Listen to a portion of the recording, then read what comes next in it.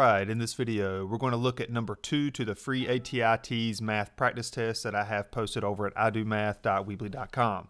Now number 2, we are trying to divide and multiply fractions, and we want to divide first and then multiply. We do not multiply before we divide unless the multiplication comes first. We multiply and divide from left to right. Whichever one comes first, from the left to the right, that's the first operation that we do. So therefore, we want to divide these two fractions first, and if you saw number 1 that I worked out previously, we actually had to divide those mixed numbers, but we did turn this into a multiplication problem. Keep, change, flip. So therefore, this part right here, I'm going to keep this part, 5 over 6, change your division to multiplication, and then flip this fraction right here. This is the same thing as multiplying by the reciprocal. Now I can go ahead and bring this on down as well, times 3/4, because now really all we're doing here is just multiplying 3 fractions. I changed this part here, keep, change, flip, and now all we have is straight up multiplication. Now from here you can just go ahead and multiply all of your top numbers together. So 5 times 7, that's 35. 35 times 3, that's going to be 105. I will worry about simplifying right here in a moment. 6 times 2 is 12. 12 times 4 is 48.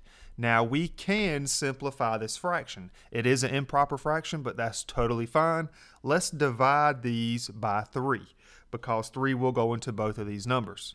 105 divided by 3, well, that's going to take us right back to that 35, and I'll show you a shortcut to get to this answer right here in a second.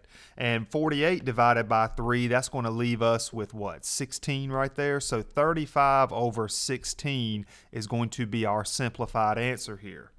Now, one more way I want to show you this is looking at this part right here and what we could have done before we multiplied and got the 105 over 48. If you look at your top numbers and your bottom numbers, a shortcut with multiplying fractions is that if you can divide anything before you do the multiplication, for example, I can divide this by 3 and I get 1. I can divide this 6 by 3 and I get 2. Now, nothing else will divide, like the 5s won't divide with any of this stuff, and the 7 will not divide with any of this stuff either. Now, we can go ahead and multiply. 5 times 7 times 1, that's 35.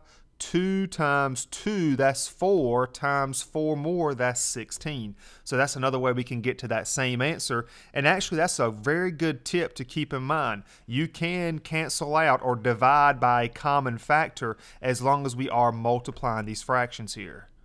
And there you have it, problem number 2 for the free ATI TEAS math practice test. Again, you can find this over at idomath.weebly.com. There's a link in the description below. And that's it for this video. I hope it helped.